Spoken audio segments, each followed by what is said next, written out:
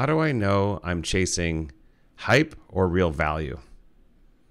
This is value. This is nothing like bubbles from the past. If you reflect back on the internet boom and bust of late 1990s and early 2000s, the valuations on the stock markets, like the multiples of the earnings versus the share price multiples, were off the charts. Like I think there was a 200x multiple of forward-looking price earnings ratio. And right now on the NASDAQ today, those numbers are sub 30.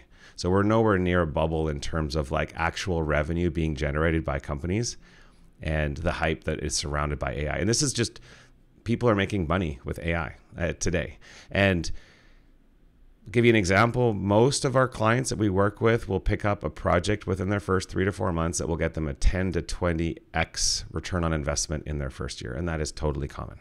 So this isn't hype. I think that the hype is in the press. The press is blowing things up and sort of doom or gloom, or all the jobs are disappearing or what have you. They're incentivized for clicks.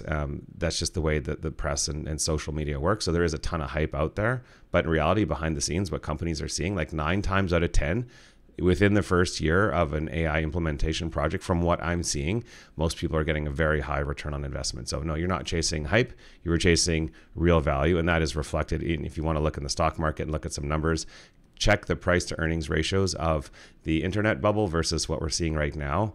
And I think we're off by a factor of 7x. We're not anywhere near a bubble yet in terms of hype versus value.